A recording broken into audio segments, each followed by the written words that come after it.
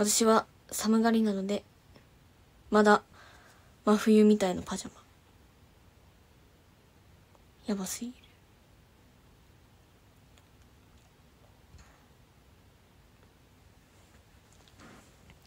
今日も可愛いです。ありがとう。嬉しい。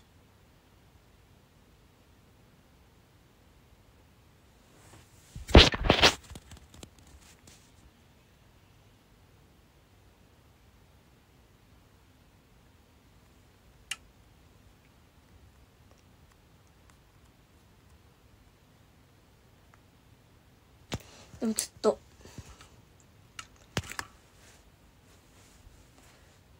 待ってよ。よ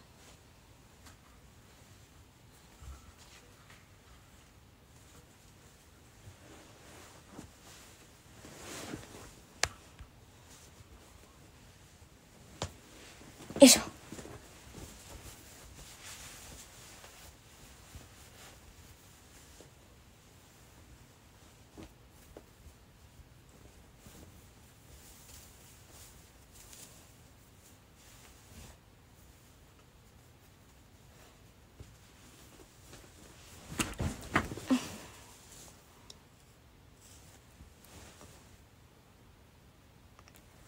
あすみのステージ、くるくるにそんな体力はなかった。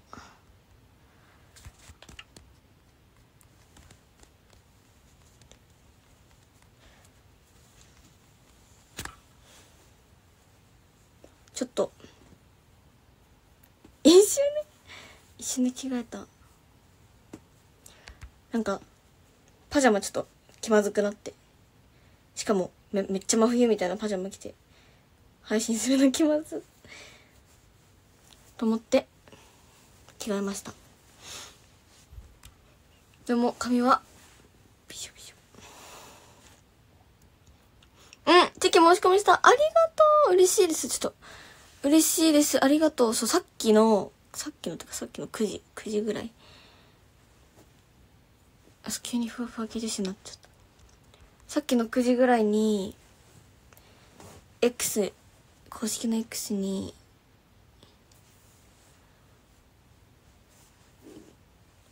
告知されていたんですが、今回のアルバムのオンラインチェキサイン会の開催が決定しました。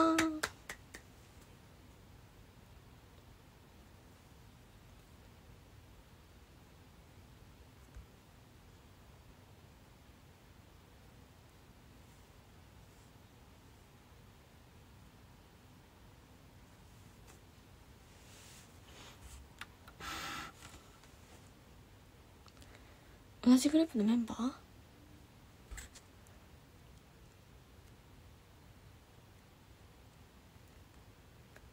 チェキ申し込んだ3枚。ありがとう。嬉しい。あとで注文する。お、嬉しい。ありがとう。そう、なんかさっきの9時に載ってたんですけど、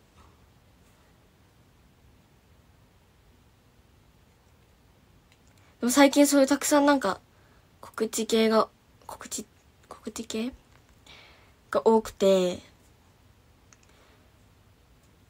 もうその宣伝するのもちょっと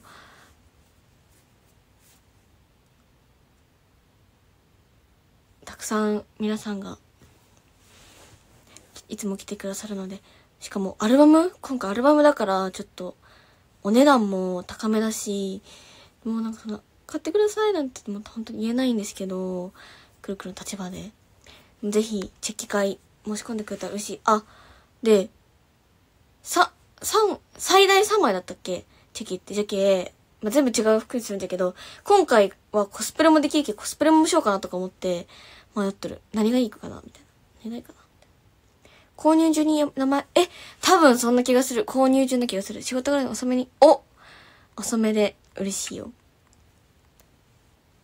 仕事で見れんけど申し込んで。全然もう嬉しいです。嬉しいです。くるくるチェキ今までにないから申し込む。ありがとう。嬉しいですね。チェキってね、持ち運んだり。そう、遠慮しちゃうんですけ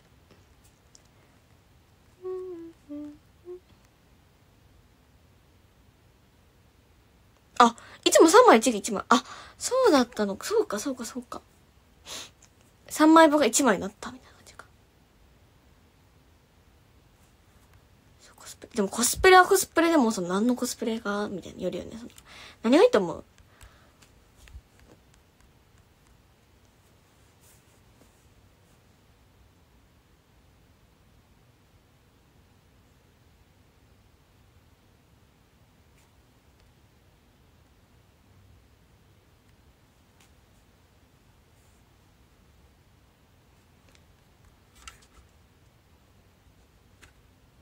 でもさ、くるくるさ、書くの遅いからまた怒られちゃう。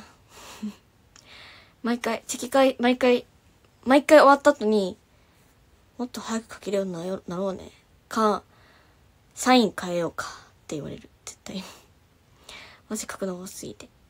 書きやすいサインにしよう。提案される。なので、でも今日久しぶりにちょっと鉛筆持って文字書いたんですけど、久しぶり、や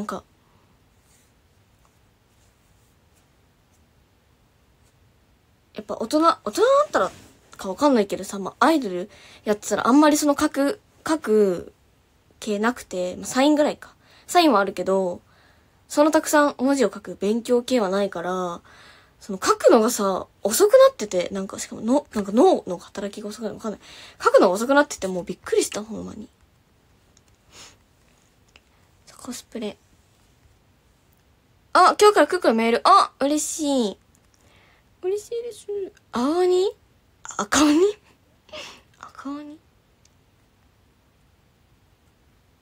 ね、髪型もさ、しっかり。てか美容院とかでやってもらいたい。とか思って。何それ折り鶴こすどうやってやんの？おもろいんだけど。折り紙になるってこと？くるくる。STUってサインの横にフルネーム書くけど。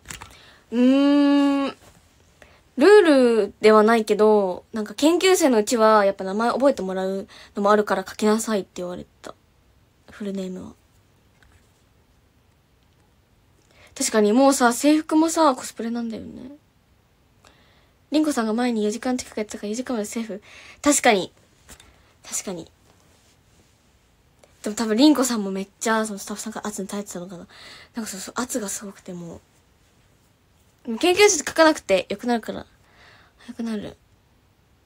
普段書いてなくてたまに書くとね、違和感あるよね。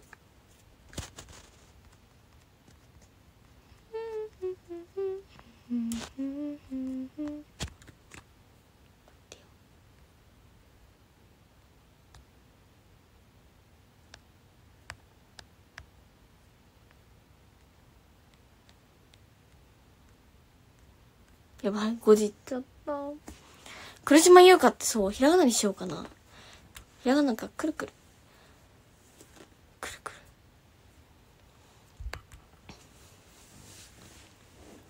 確かに今回ね、次後ろの部あるよね。くるくるの。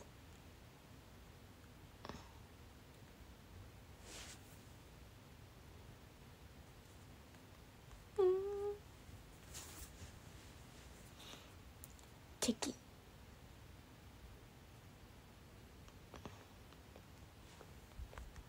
あ、レは5時です、5時。最近、LINE の5時もやばいんよね、私。めっちゃ5時る。5時、もはや言葉じゃないくらい。今確認したチェキサイン会土曜日。あ、そう、土曜日です。ぜひ、お待ちしております。私服と、コスプレ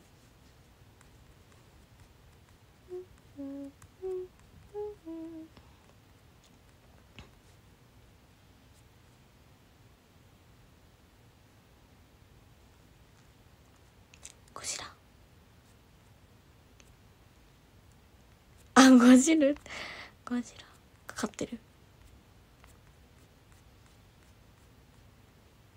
皆さん本当にありがとうございます。たくさんこの期間申し込んでくださって嬉しいです。本当に感謝しかないです。メール送ったんですけど、感謝のメール。久留米を苦しめたかけまさまあ、わかるよ、わかる。姫のチキ。そう。あ、お姫様になっちゃおうかな。お姫。岡田あずみと比べて苦しめるか。岡田あずみってもう、最大級にさ、書きやすいと思う、私。岡田あずみ。ひらがな。苦しめゆうか。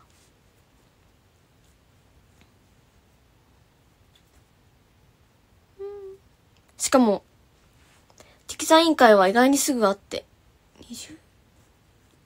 5月中ですね。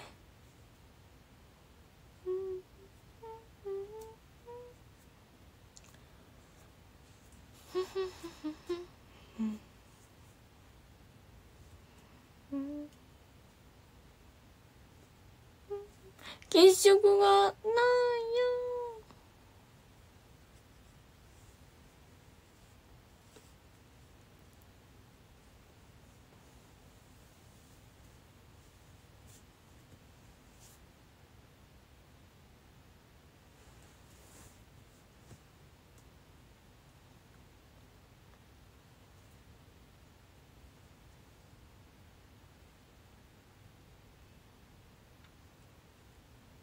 ランドセルコスやばい。やばいよー。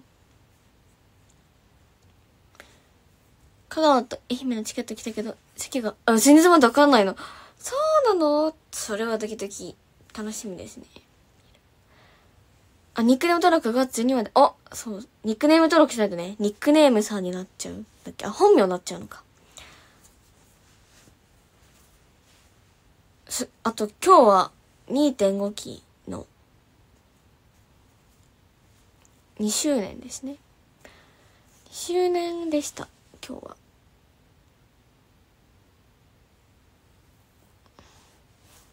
おめでとう、ありがとう、ありがとう。この間の演技は現役かと思いました。全然現役じゃないです。めっちゃ前ですね、めっちゃ前。昨日香港に帰ったばかりです。いいね。何日か、日本に。どうでしたか？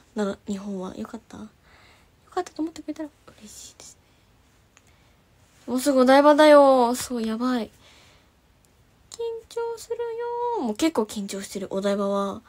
もう、いつもは、そういう本番とかは、当日の直前になって緊張したんだけど、もうお台場は、今日から緊張してる。今日からっていうか、昨日ぐらいから緊張してる。焦りと。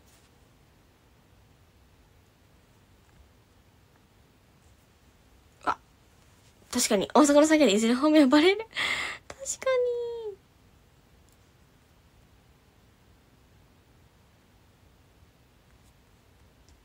に。公式プロフィール、ページにプロフィールが掲載された日か、5月3日。お台場、コールした方がいい？普段しない。してくれたらもう超絶嬉しいですよ。超絶嬉しい。曇り予報？本当にお願いしますですね。本当にお願い。西野めとありがとう。香川だけ、いいチケで、後からもしかね、そっちもあるのだ。あるのだ、とか言っちゃった。前半分の最高率だとか、練り歩き楽しみ。練り歩き、あるかな。で、肉フェスもくるくるも行きたいんだけど、ちょっと肉をくるくるに、ちょうだい。明日早いんでくるくるが可愛いかもしれない。先におやすみなさい。おやすみ。お台場昼夜楽しみにしてます。こちらこそ。本当に雨女のくるくるパワー勝っちゃいそう。どうしよう。やばすぎる。緊張するんだけど、どうしよ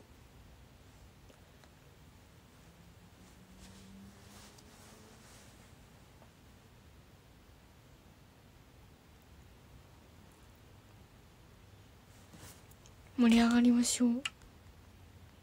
かき狂いましょう。何肉推し？肉の種類わかんないんだけど、タンが好き、タン。だったら困るよね。てか、多分、困るのは、くるくるたちより多分みんなの方で、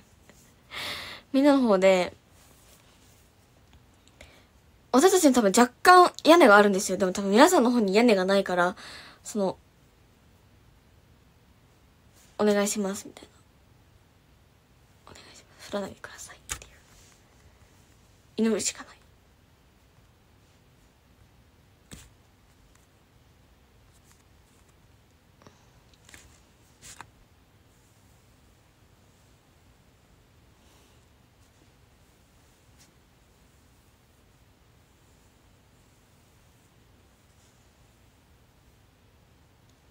お、石板来てるけど場所がわからない。確かに、未知の世界だよね。石板、みんなどれくらいですか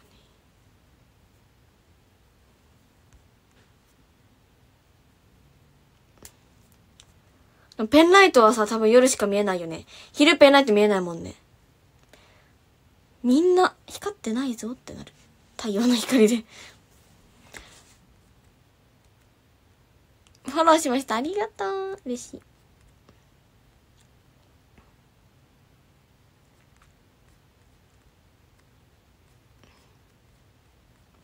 避けてやる雨を超能力。あ、東京は月曜は天気。お、うちわ持ってく。お、うちわも嬉しい。うちわならね、昼でも見える。夜だったら多分見えるかも。ペンライト。てか夜のペンライトが絶対綺麗だよね。絶対綺麗。楽しみ。絶対楽しみ。あ、間違えた。めっちゃ楽しみ。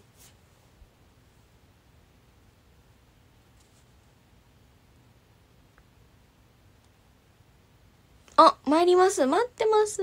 嬉しい。参りますわ。確かに一話カバー、確かに。してて、確かに夜に野外ライブ、ないよね。なかなか夜の野外ない気がする。楽しみ。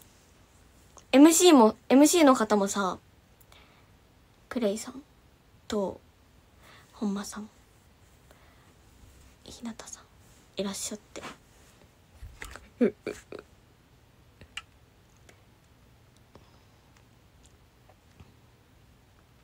絶対綺麗だよね。そう、明日は声ラジステージと STU48 ライブの、そうなんですよ。ちょっとね、声ラジステージちょっとまだ、何を言えるか、詳細知らなくて緊張るなんですけど、ちょっとこれも緊張る。スプラッシュいるのか。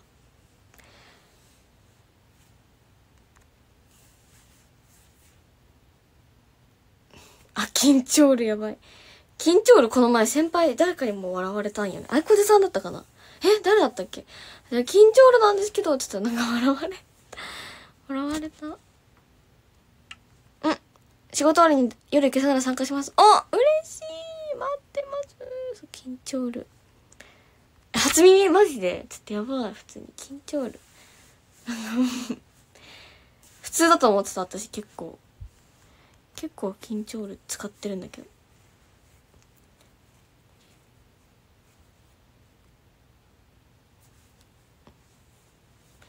俺みつさん会ったことない気がする。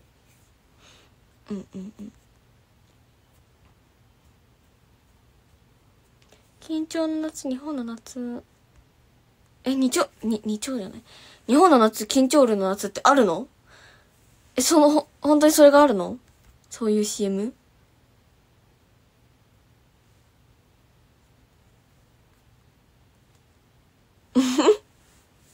おもろい。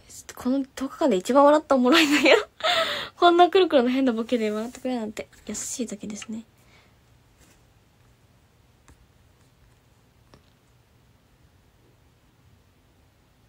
緊張 T シャツなんかあるの？おもろい。花火が打ち上がる CM。そうなの？気になってきた。じゃあもう緊張ると言ったらくるくるだね。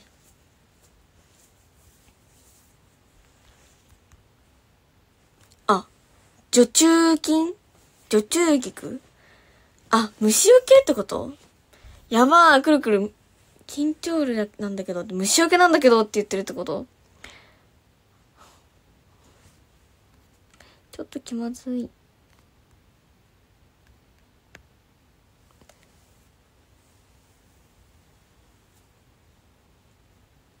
でもさ、本当に緊張してて緊張ウールなんだけど使う人さ、絶対緊張してないよね。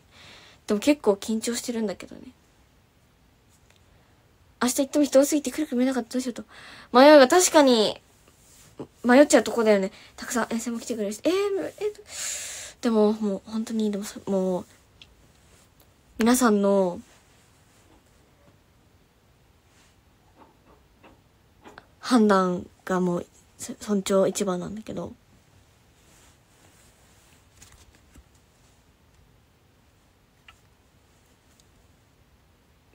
金取りのロゴでオイルを使ってるので文字って緊張る。あ、そういうこと？緊張ルってこと？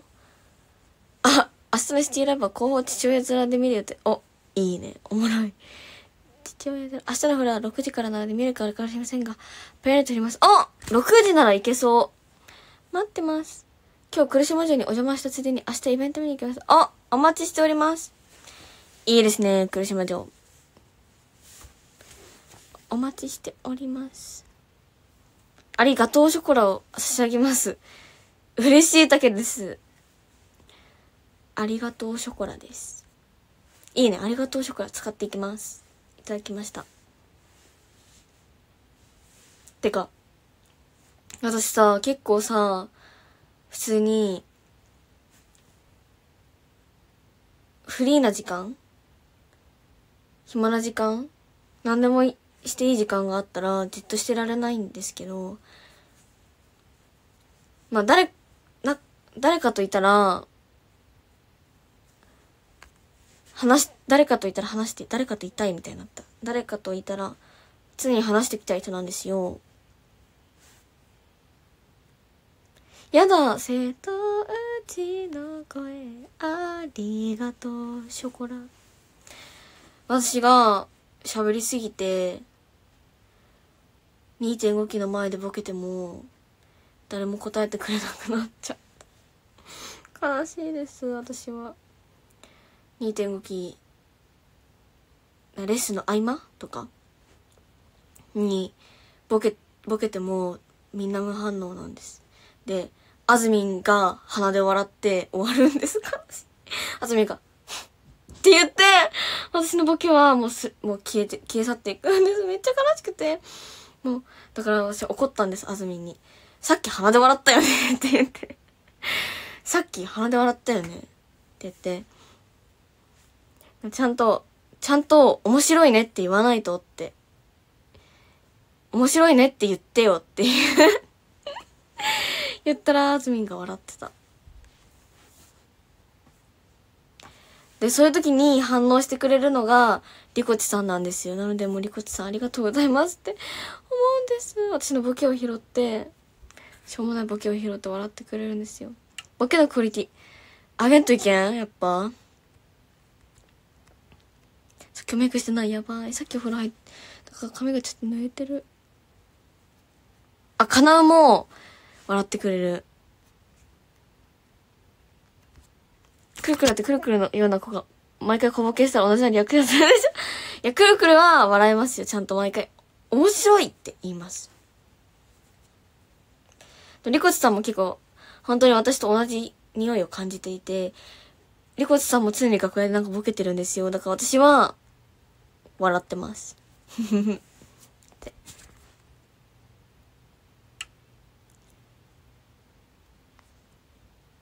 ユーナも笑ってくれる。ユーナも結構なんかしょうもないボケしてくれる。しょうもないってめっちゃ褒め言葉。これって結構褒め言葉で、しょうもないボケって結構褒め言葉なんですよね。で、ユーナは自分で一人でボケて一人で笑ってて可愛い。だから私も笑ってあげる。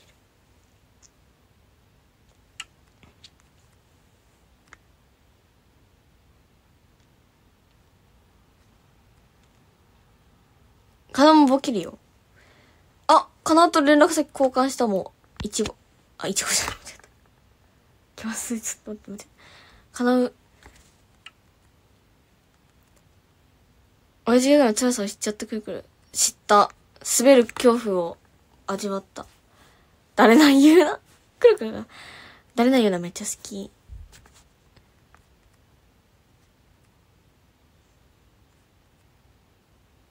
ナーピは拾ってくれるときと、拾ってくれるときもどっちもある。まあ、みんなでいたらさ、誰が拾うかみたいな問題になるじゃん。その4人で会話してたら、まあ、2人で会話したらさ、絶対相手が拾わないとさ、もう普通に無視になっちゃうじゃん。4人でいたときに1人でボケたら、別に誰がさ、それに答えようとさ、だからみんな探り合って誰も答えないみたいな。わかる？伝わる？サチタンも交換した、サチタン。交換したよ。クーカもチキ出るよ。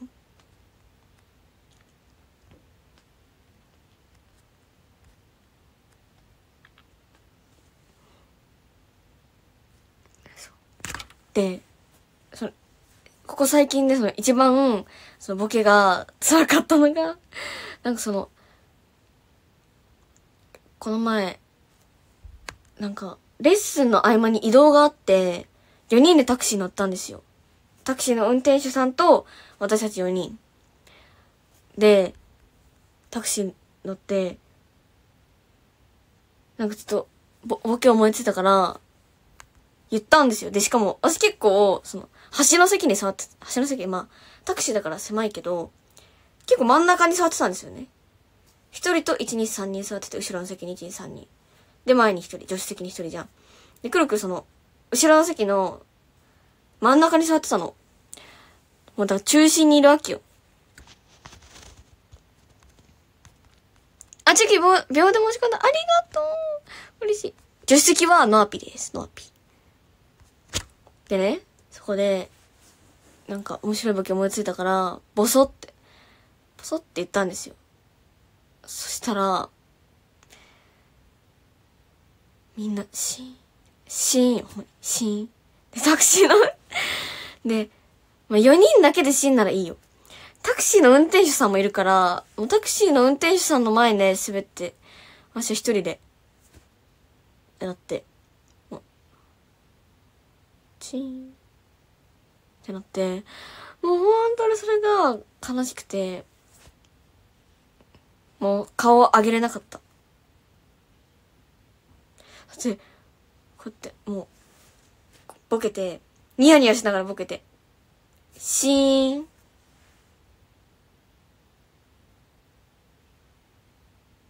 みたいな。もうずっとこの状況だった。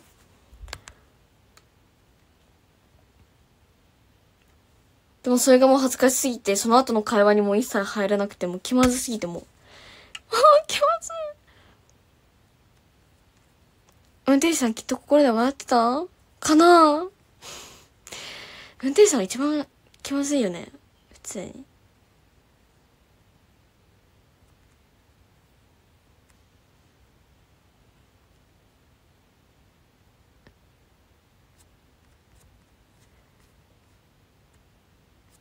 畳みかけた方がいいのか、やっぱ。畳みかけようかな。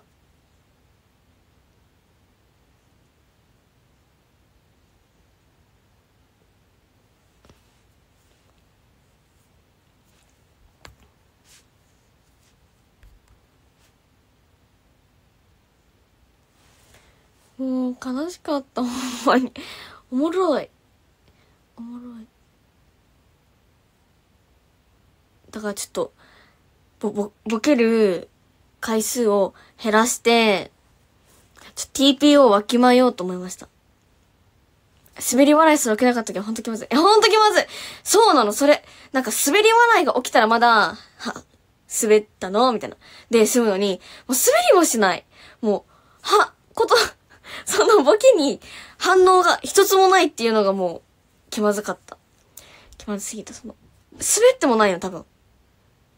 届いてないんだよ。もう気まずかった思い出しただけでも震え上がっちゃ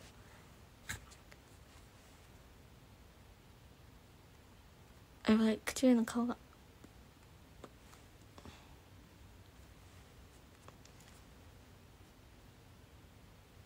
ミルク半減してる。そう。あれ寝てるってこと？あれは今シーンってなったら、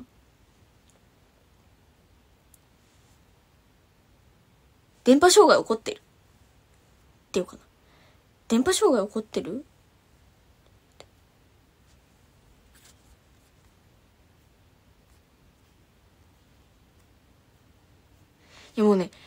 拾えようのレベルじゃなかったね、そのシーンがもう。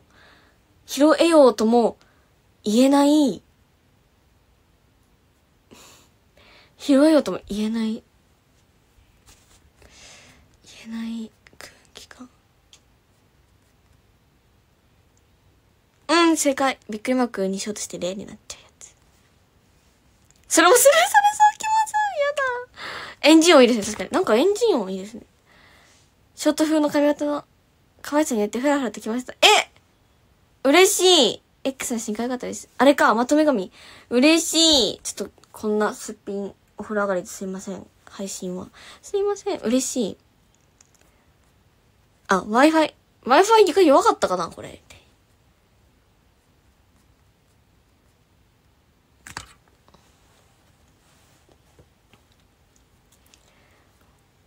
まずかった。本当にどうしよう。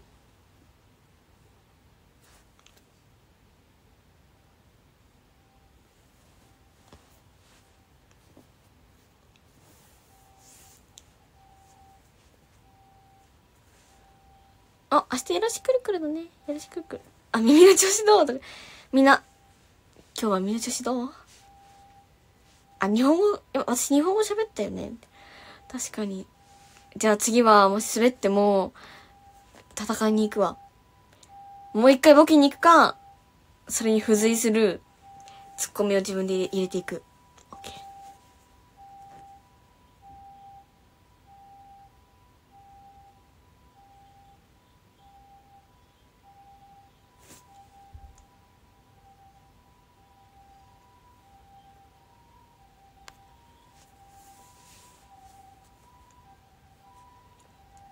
頑張ります。また凹んで帰ってくるかも。でももしもう一回凹んだら、ここで報告しますね。また凹みました。どうしたらいいですかっていう。まとめが似合ってました。心の底からちょいつかいでした。やったー。じゃあもう一回やります。また、やっちゃおうかなー。チキカイ3セット購入させてました。ありがとう。嬉しい。ありがとう。ハッピーです。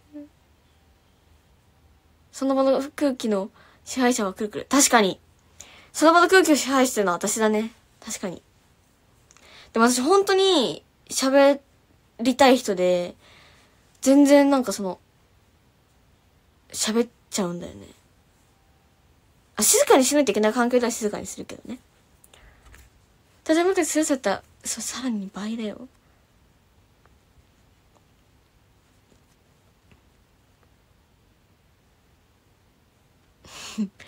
小学生の甥っ子は反応なかったら自分でてんてんてんって自分で回収しとった。やばい、くるくるより強い甥っ子。じゃ、くるくるもてんてんてんとか、てん、てん、てんとか言って。スルーされそう。確かに。これからね、いろんなところで滑っていく準備をしよう。初でも止めた、ありがとう。たまにね、めっちゃね、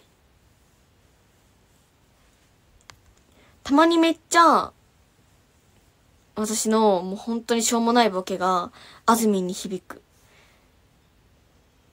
時がある。多分、あずみんなんか、やっぱ最近キャプテンとかいろいろあって、なんか、疲れてるっていうよりかは、いろいろ考えること多すぎて、どうしようってなってることが多いんだけど、あずみんって、どうしようってなってたら、多分人の声があんまり入ってこないタイプに考えることによって、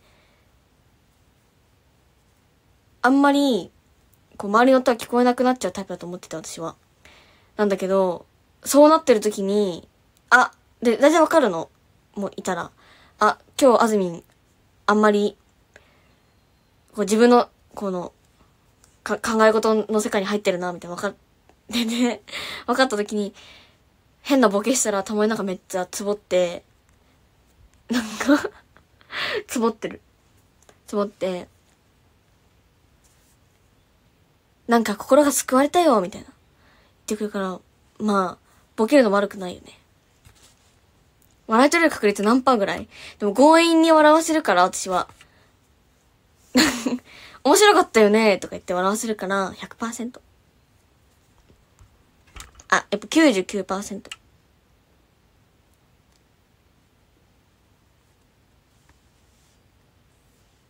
悲しい時。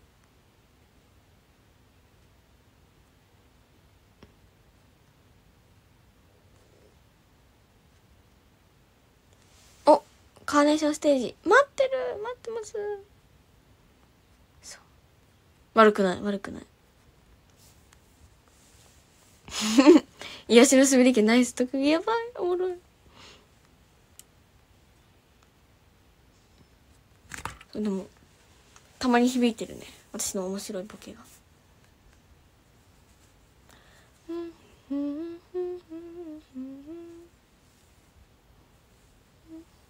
お化けいるよ。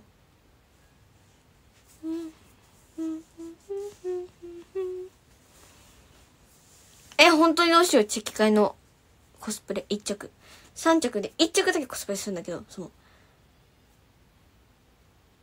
持ってないやつだったらさ、今から買わんといけんけさ。何がいいかな。どうしようか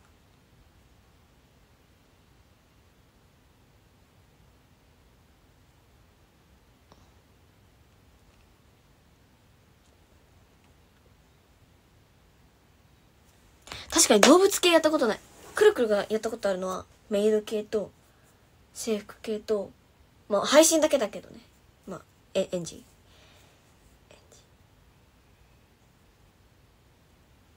くらいか。確かに動物系ないわ、やったこと。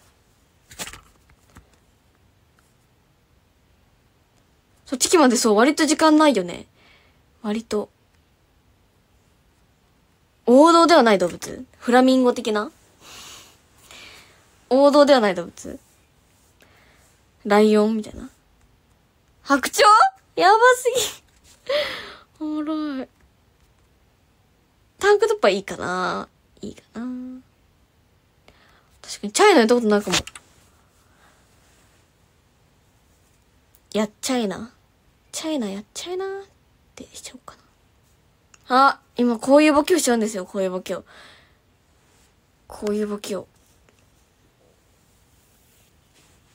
当たり前に入れちゃうんですよ、これ。ごま風アザラシ。確かにちょっとあれかもしれんね。アザラシはあれかもしれんね。なかなかないよね。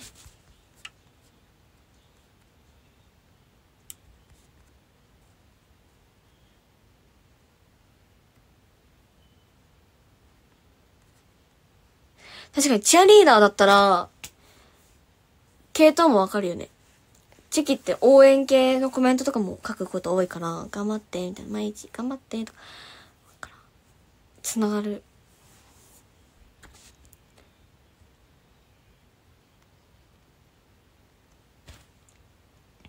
僕は車じゃないよ。春着る機会ないったらチキ会に30来たら。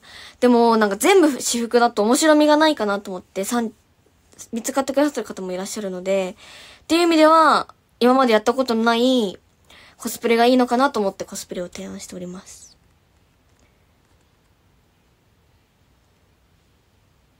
チャイナ来ちゃいなよ。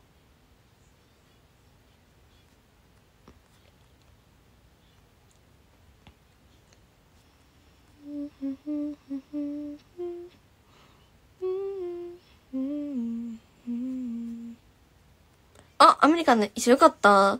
嬉しい。生写真じゃろ。ありがと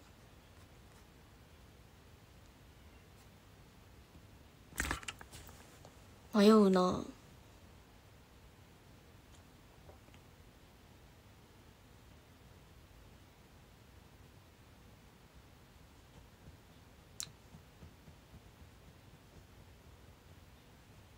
てか普通に冷静に考えてさ、5月ってもうさ、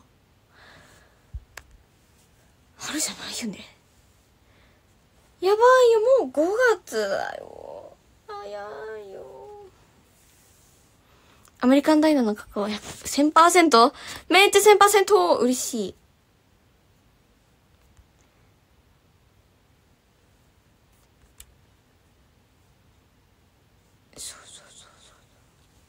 あえてサンタしいたけこそやばい。外れだとかもありそうなんだけど。1枚買ってくださって、どのチキンにしようかな。じゃあ、キノコ、しいたけチキンで、外れだ。みたいな。5月って春。私の世界で言うわ。あまりボケすぎるとくるくるとお出かけのエクスでいっぱい疲れるかも。逆に疲れる？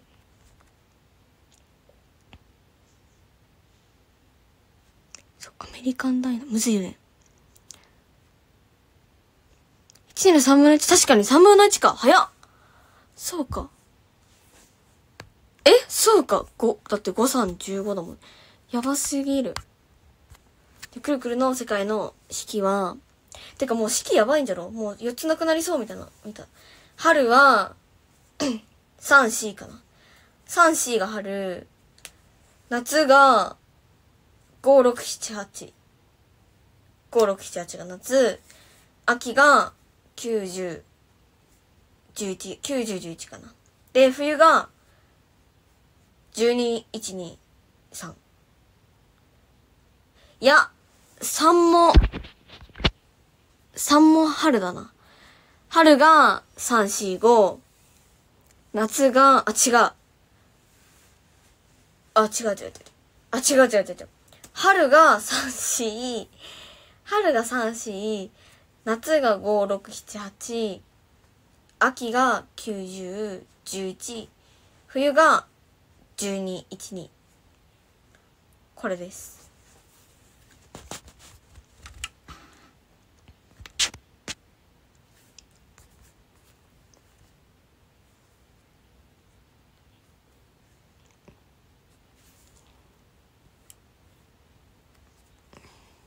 最近の式はそんな感じ。確かに。体感の式かなこれ。そう、9月もそう。9月も暑くて夏なんだけど、9月はくるくるの誕生日だから秋。秋ってこれはもう言い張っちゃう。秋が好きだから私は。秋が好き。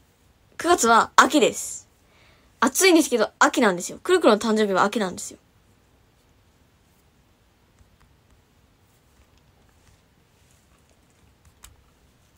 春短い。でも正直春ってくるくるの中では入学式卒業式の期間だけだと思ってる。卒業式から入学式までのがあるまでの間、始業式言ったな。終業式と始業式までの間が春だと思ってる。春休みが春ってイメージ。学校始まったらもう若干春でほぼ夏みたいな。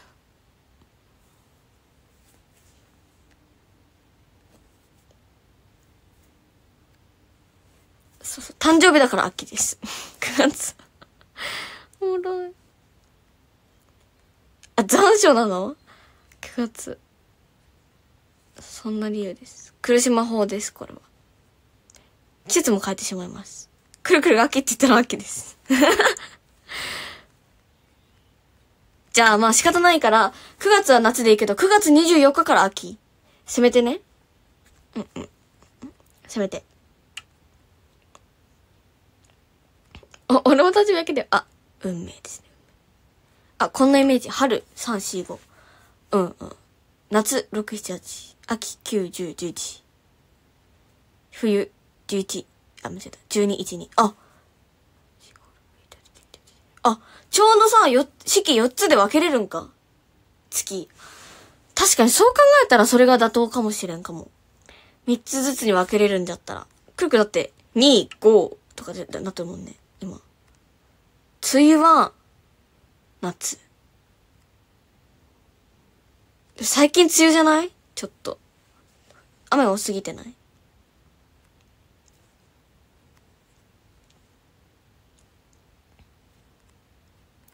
苦しみやっぱりそれは。そう、生誕祭も楽しみ。どうなるんじゃろう。9月。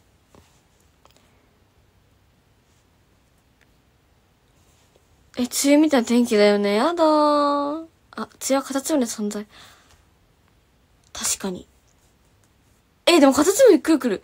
見たこと、あんまりないかもしれん。ナメクジだったらあるよ。なんかさ、なめくじさ、最近めっちゃ見たんだけど、ちょっと、もう結構震え上がっちゃう、私は、その、なめくじ。もうそのなめくじを可愛いと思ってる人もいるかもしれないから、あんま言えないけど。飼い主も多いよね。頭いって嬉しい。頭変えて早い嬉しい。そのコメント結構嬉しいですね。可愛いの次ぐらい嬉しい。食べ物、あり得る。かき氷食べたくなったら夏、栗が食べたくなったら秋。確かに。私、今めっちゃおでん食べたいから冬かもしれん。めっちゃおでん食べたい最近。恋しい、セブンのおでんが。最近、式じゃなくて、2期読み方ってこれ2期言われてるよね。夏冬長い。生誕ってどうしよう。デザイン。むずい。可愛いのにしたいね、でも。一発目じゃろ。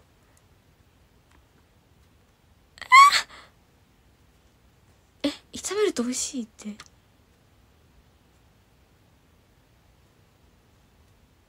かっこいいの、確かに。かっこいいのもありだよね。サイズ食べたことある。待って、なんだっけ、カタツムリ。あるよね。エスカルゴか。エスカルゴくるくるね、サイズ1回しかやったことないの、実は。生まれてこの方、サイズ1回しかやったことないんですよ。で、その1回は友達と行ったんですけど、でも、これ、営業妨害になっちゃうかもしれない。当たっちゃって、ピザ、当たっちゃったんですよ。くるくる頭くるくる回ります。丸天。美味しい。鍋食べたいからそうなっちゃうよね。鍋食べたい、くるくるもう。最近は豚しゃぶ系が好きですね。くるくるしか。ダジャレやめられない2期。男性が2期で女性が2期だ。ダジャレばっかり言ってる2期。渦巻きデザインになっちゃいなりそう。エスカルゴ食べたら隣の席のお姉さんに一つちょうだいってせがまれてあげたことある。どういうこと？エスカルゴってそんなちっちゃいの？どういうの？見たことないかも。ちょっとやってみようかな。想像もつかない。どんなものか。1個あげるとかできるのか。そう、1回でした。激レアですよ、激レア。当たったっていうよりかは、あれかも、体に合ってなかったのかな。体感、春夏冬の 2.5 期は、うまいですね。2.5 期、そういうことね。秋ないね、秋ないよね。でも正直秋ないよね。他のメンバーの生誕祭公演に参加すると、くるくるだったら誰に手紙書いてもらうんだとか思っちゃう。くるくるもめっちゃ思う、それ。最近実感する。兄貴のあれなんだ、2期と2期って。そういうことだったら知らなかった。2期しか知らなかっ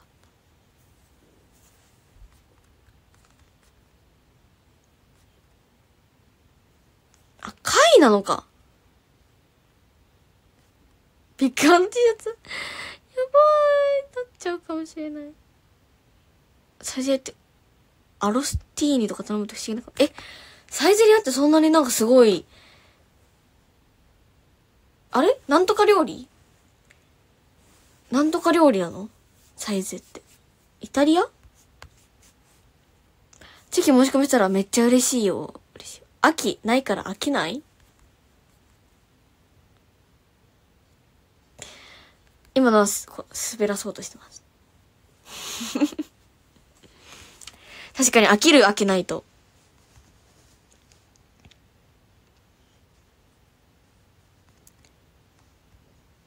イタリアンか。イタリア、ピザあるもんね。イタリアンか。イタリアンなの？春担当がアズ、夏担当がツン、秋担当くるくる、冬担当のアピ。確かにぽいかもしれん。ぽい。アロスティーニは中東の食べ物。ちょっと気になり始めてきた。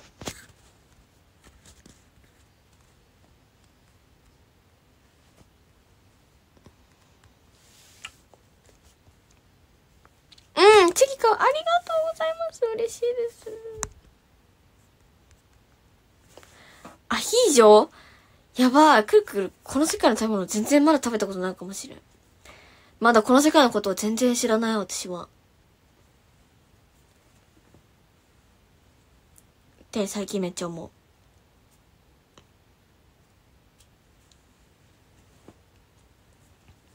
私は全てを知りたい。この世界の。人間も、全ての人間を知りたい。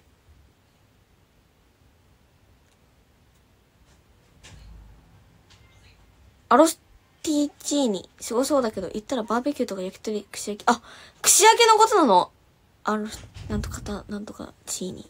そうなんだ。サイゼもいいからサイゼに行きたい。おもろい。確かに。サイゼも大事。サイゼも大事。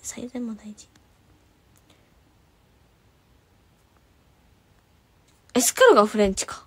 いろいろって感じか。サイゼリア、お酒も安いので、大人はサイゼ並みで行く。あ、そうなんだ。知らなかった。ピザにワインを合わせるとイタリア料理、コーラを合わせるとアメリカ料理。確かにコーラね。確かに。今時期が申し込ませて、嬉しいです。ありがとう。嬉しい。宴会でこの世界がどう作られたのかも知りたい。てか見たい、この目で。爆誕みたいな。バーンみたいな。そうよね。なんだ、どうなって地球生まれたんだっけ？なんか、隕石と、違う。なんかさ、爆発で起こったんだっけ？日本じゃない世界って。合ってる？くるくるに話せるかけの話をしてみて。ぜひ。もっと知りたいです。皆さんのことも知りたいです。別の惑星から来ましたか？実はね。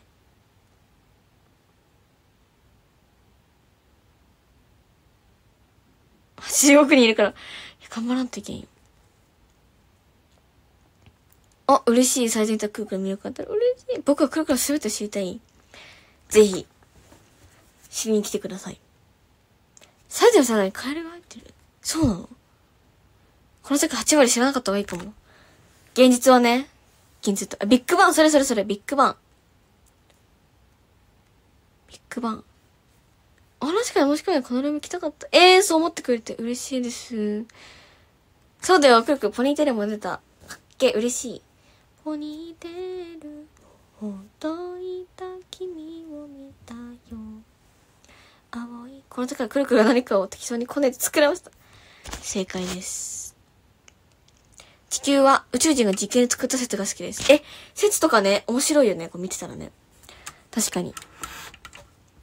私の説は、この世界は、くるくるが作った説です。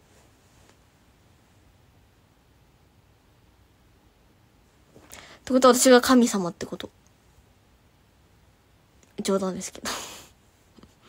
冗談ですけどね。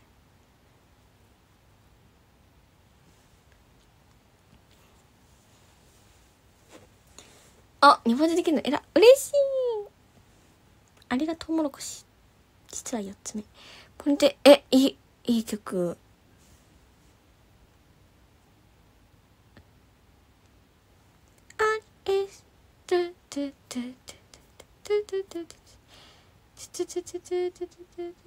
この世界には愛しかないんだ。もうすべて知っているのかな。夢にしてください。すでにだよ。でもさ、くるくるこの前さ、くるくる夜道歩くの好きって言ったやん。ってかメールで書いたりするんだけど、夜歩くのが好きで、夜歩いてて、夜って言っても、6時くらい ?7 時、6で7時くらい、でも、季節的に日が落ちてるから暗い時期で、なんか歩いてて、普段歩いたことのない土地を歩いてて、初めて、当たり前だけど、初めて見る土地とか、初めてすれ違う人たちを見て、一人一人の人生、なんかもう、頭ぐるぐるぐるぐる回って、なんか怖っと思って、地球って怖くない？だって、何十億人がさ、こう暮らしてるんだよ。何十億もさ、その人生があっても怖くない？そう考えたら。くるくる知らない世界のさ、世界がもう死ぬほどあるってことだよ。ってなって。そう、夜は死人になるから、世界はそれを愛と呼ぶんだぜ。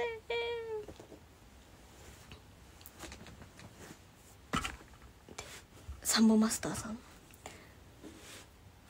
結構、聞くよ。門限はね、ないんよね。ないけど、夜遅くまで遊ぶこともないみたいな。そう、お散歩好きなの。人生想像した、普通に。勝手に想像するの、私。歩いてる人の。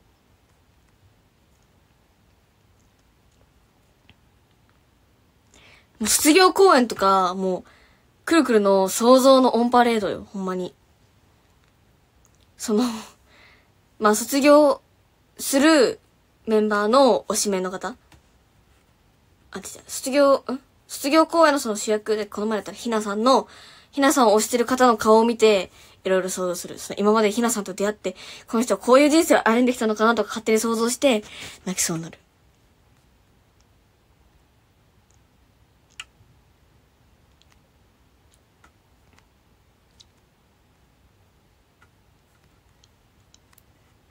サモサ12日クワットに来る。やば12って、もうすぐよね。すごいサモサさん。見ますよ、サンボマスターさん。研究生の講演の時とかに、こういうライブってすごいよね、みたいな感じで、スタッフさんと共有したりして。中学生の時も、はっきりとはなかった門限。あ、何しないくるくるして全部アップできた。嬉しい！全部保存してます。ありがとう。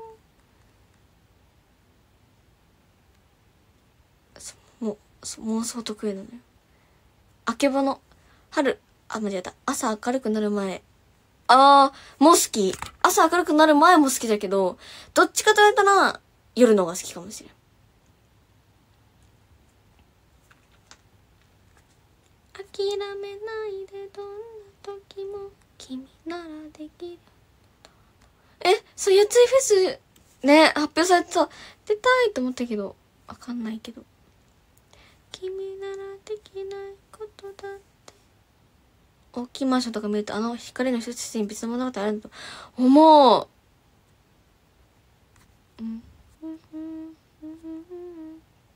来るから門限必要ないほどいいか。そうかも。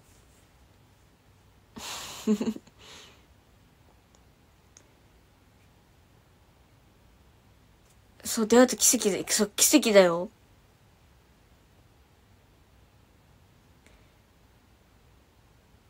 僕も誰かメンバーに見えてくるくるの思い出勝手に想像されとるかもしれん。もしかしたら。くるくると同じ考えの人がおったら。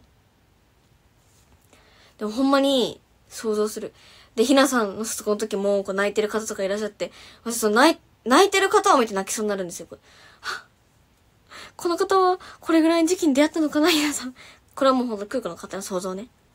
これぐらいの時期に出会ったのかな。そしてこれぐらいの、こんな思いでお会いしたかな。こんな感じなのかなみたいな。全部想像して、泣けるみたいな。くるくる最近あれ見に行きたい。オーロラ見に行きたい。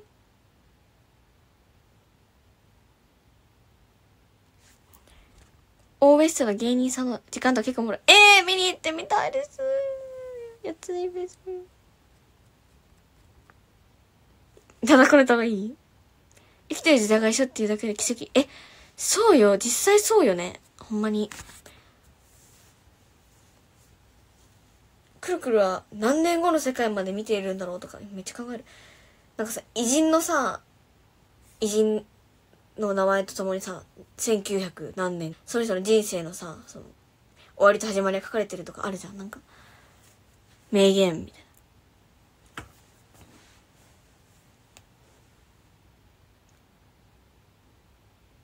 徳川家康、何年みたいな。くるくる。どうなるんじゃろうみたいな。人生1000年時代になってたらどうしよう。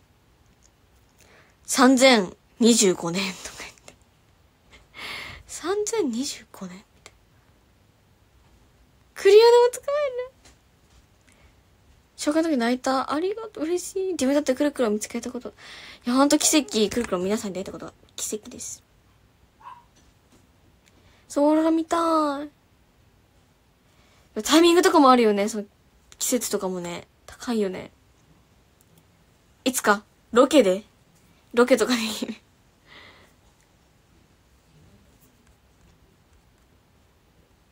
あ、いいよ、しようと思った。する。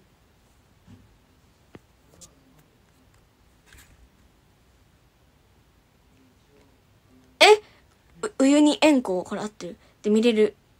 天空の覇者。くるくる見に行きたいと思ってる、それ。あと、それがさ、ストーチにもあるよね。似たようなのなんかわかんないけど。あるよね。それも行きたいの。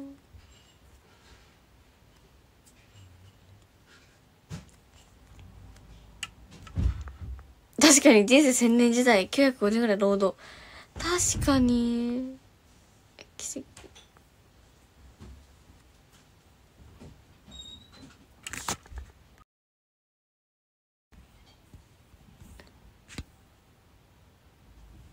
怖い。あと数年もするとみんなアドレナって永遠にいける。ちょっと怖いよね。そういうのいろいろ考えてくるくる。AI 乗っ取られちゃうかもとか思って。やばい。嬉しいだけでちょっと残るのは恥ずかしいかも。この人、何年間生きてて何してんのってさ、思わない。将来。もし教科書に載ってたらどうしよう。嬉しいだけ。黒島優香。2005年から、なんとかんとか、みたいな。この人なんかどんな人生歩んだんかなみたいな。絶対鼻毛とか書かれちゃう。教科書の顔とかに。教科書なんかもわかんないけど。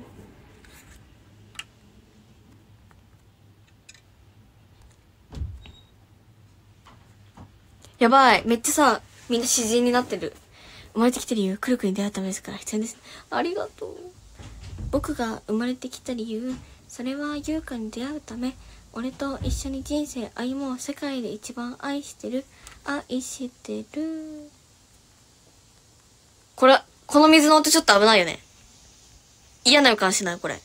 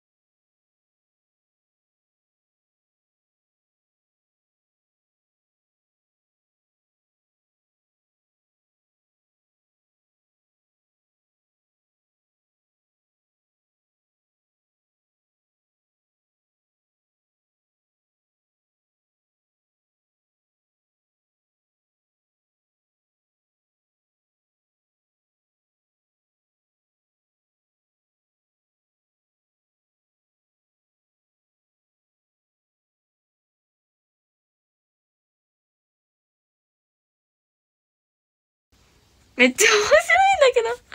めっちゃ面白い。一番笑ったって嬉しい。くるくる笑ったけど。あ、ちょっと待って。めっちゃ嬉しい。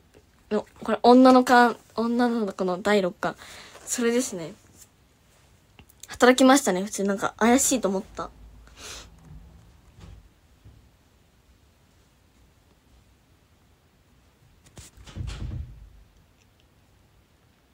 血色良くなった。もうほんまに笑いすぎてやばい。本当にやばい。前奏入れて、そういうこと前奏ってタイミングさ、完璧すぎたよね、今のね。めっちゃおもろい。ボケかなみたいな。連携プレイみたいになったよね。ほんまおもろいんだけど。嫌な予感するくないって言った瞬間にめっちゃおも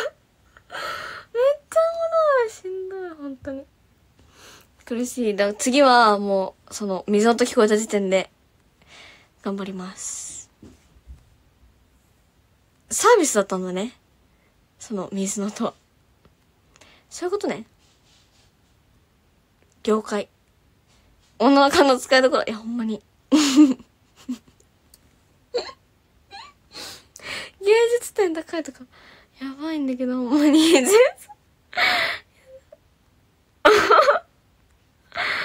れ高大きい。やばい。きます、ほんまに。ほんまにもう耐えれん、おもろい。よし。これからもう明日から耐えれるね。その想像つくね。これ切り抜かれたらやばい。おもろい。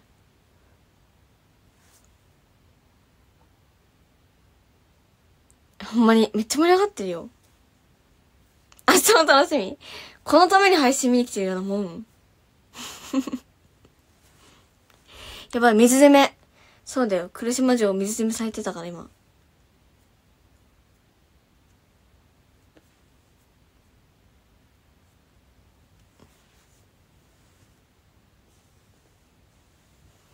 思い出すだけでも、ほんまに。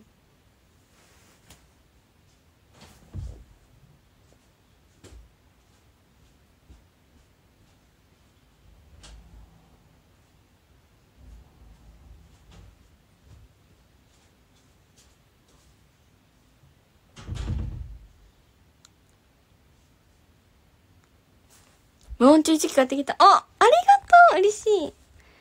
嬉しい。どんな仕事なのか、もう、ズゴガガガガみたいな。ズゴゴゴガガガガガギみたいな。そう、警戒の音です、さっきの。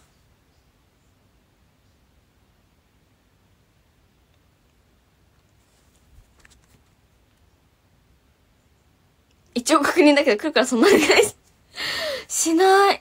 しないからもう本当に安心して。しないよ。違う、ズゴガガガピシッみたいな。音さ、私はもう、ふわふわって音が鳴ってます。私の場合はね。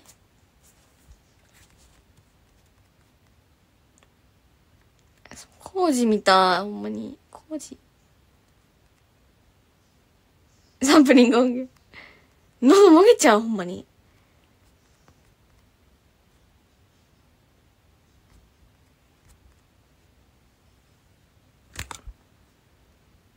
でも私普通に、なんか、可愛いこぶってるとかじゃなくて、なんかうがい苦手なんですよね。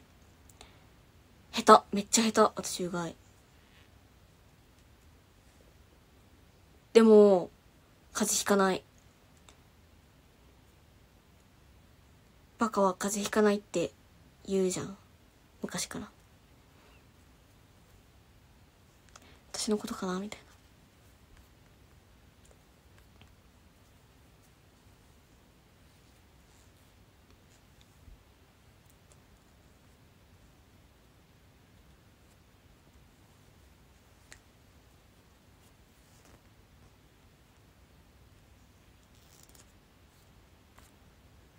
チェキ会申し込み完了。アニメ、サイン会ね。そうか。未来からサルクでよろしくお願いします。ありがとう。ゲットしてくれて嬉しいです。もう、精一杯。もしコメント欄になくてもね、愛を持って書かせていただきます。うがいしたら飲んでしまう人。飲んでしまいそうになるけどギリ飲まないみたいな。大丈夫。天才だから。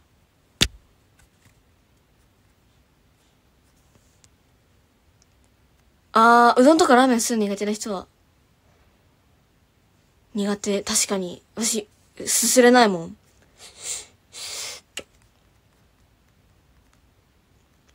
鼻うがい怖い。怖くない？痛い？痛くない？ここ通るんじゃろ？ここ通るんじゃろ？やばい！ここ通るのやばい。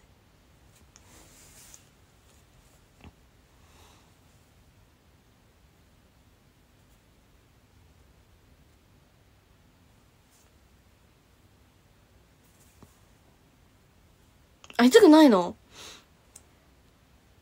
でもさ、普通になんか、泳いでて、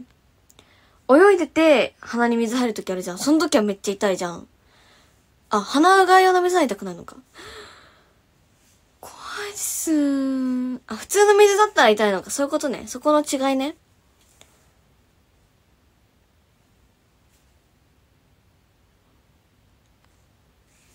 うん。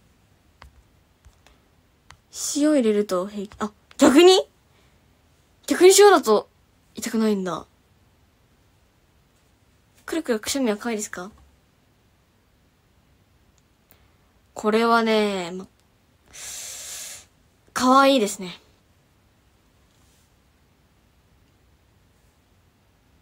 人によっては。見る人によりますけどね。花紙は子供の頃でトラウマ。トラウマになるよね。肩こりちょっとね、痛いんだけど、自分でもうこうやってやってる。こうやって。クククって。チキ応募してカキカキよろしく。ありがとうする。カキカキします。ありがとうね、いつも。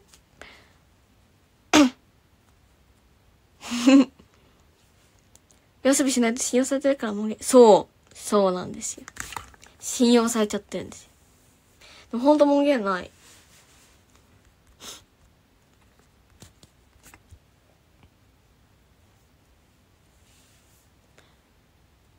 リコチさん買ったマッサージャー聞いてみよう。欲しい。こうやってなんか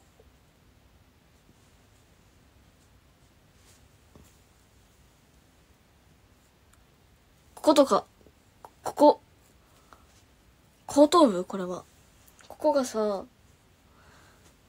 こことかマッサージする。ここは何？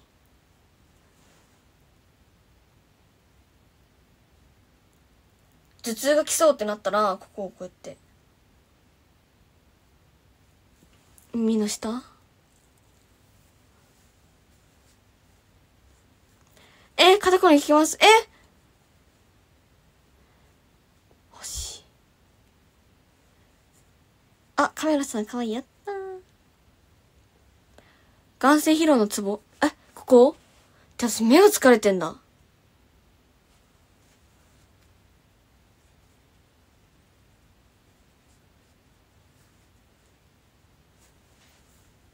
もう自分のツボのプロ。自分でこうやってやるから、どこを押したら、なんか、いいか、わかる。帰ってきて思考停止してました。嬉しいです、ほんまに。ダジャレが溢れてくるツボ。だからか、いつも押してるから。だからか、これ。奥さんがよくやってた肩甲骨ほぐす柔軟。どうやってやるの？こう。待って、どうだっけ？奥さん。どうやってやってたんだっけ？私、奥さんの見て、と思ったんだよね。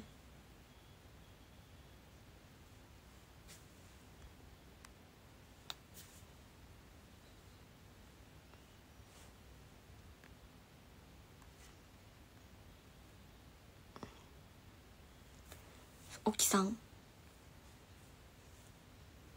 なんかやってたよね。奥さんバキって言うんだよね、なんか。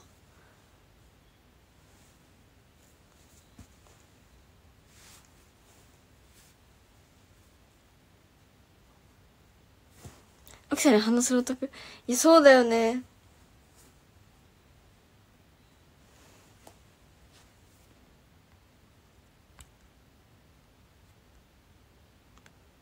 手を輪っかにして肩につけて。これか。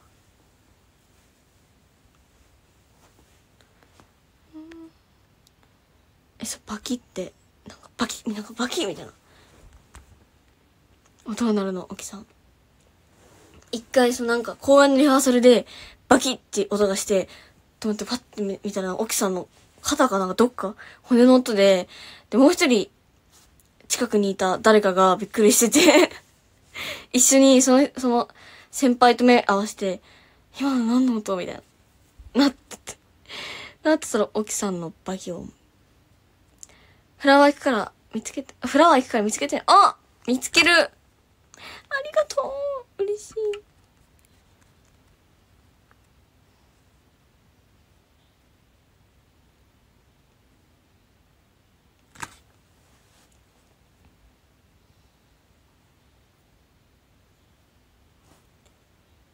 それではそろそろスクショタイムしたいと思います。肩甲骨鳴らすのが好き。でも肩甲骨にさ、もはやその肩甲骨が鳴るっていうのがまずすごい。その肩甲骨の鳴らし方むずい。肩こりは、僧帽筋から来ることが多いから、経なんとか骨を動かして、待って、むずい。単語がむずい。何骨これ何ね、これ何と。肩こり、ここ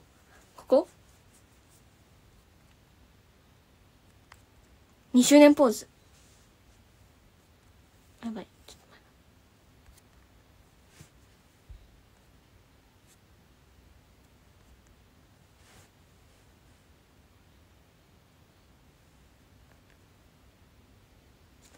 でもこの前なんかのレッスンの時に、後ろに、ゆらさんがいて、ゆらさんがいて、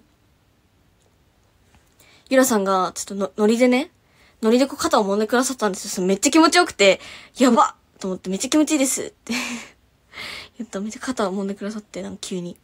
嬉しかった、なんか。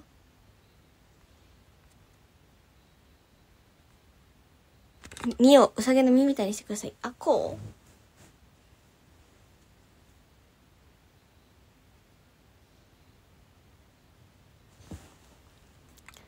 チキよろしくポーズ。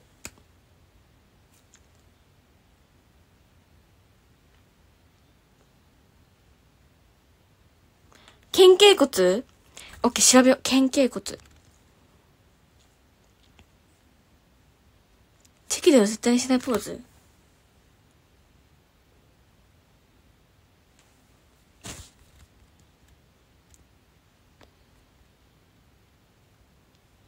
いい子だった。嬉しい。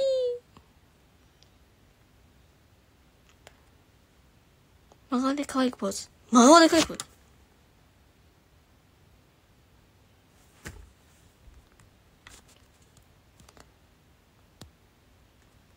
チキカどんなポーズしますか？もういろんなポーズをしちゃいます。頑張ってね。ピース。みたいな。セクチー。このポーズだったら当たり？あ、このレは、もうめっちゃ、もう5時です、5時。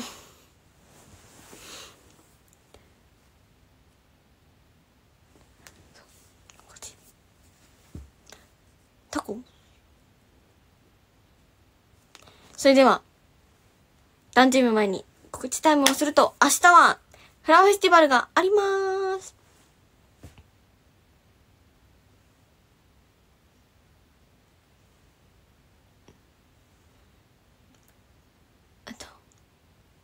選抜として出演させていただくステージと声ラジステージ2つあるので、ぜひ、どちらも見に来てください。お待ちしております。そして、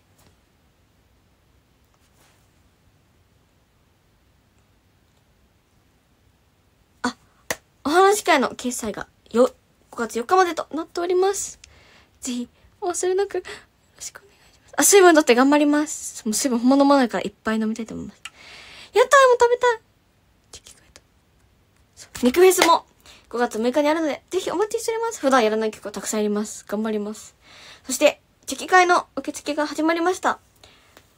最大3枚、チェキ、最大3枚買えるので、3種類服を着ようかなと思っていて、1つはコスプレ。で、他の2つは、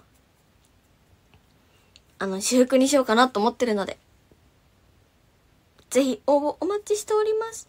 でも高いので、ちょっと、でも、そう、アルバムだからね。無理はせずだけど、ぜひくるくるのチェキゲットしてくれたら嬉しいです。文章も書き書きしますので、お待ちしております。それでは、壇上読みます。13位、忘れっぽいもち、ありがとう。12位、山さん、ありがとう。11位、竹松る、ありがとう。10位、オロチ、ありがとう。9位、ジャクソンさん、ありがとう。8位、トマトポ、ありがとう。7位、ワンタン、ありがとう。6位、キュエル、ありがとう。5位、福ちゃん、ありがとう。4位、明日優先席から見てます。コーラさん、ありがとう。3位、ゼロさん、ありがとう。お、名前書いてる。ゼロさん、ありがとう。2位、吉井ゾンビさん、ありがとう。そして1位は、ドゥルルルルルルパーン。花火さん、ありがとう。花火さん、ありがとう。ヤッホー、ありがとう。皆さん、今日も見てくださってありがとうございます。明日は頑張ります。それでは、おやすみートボール。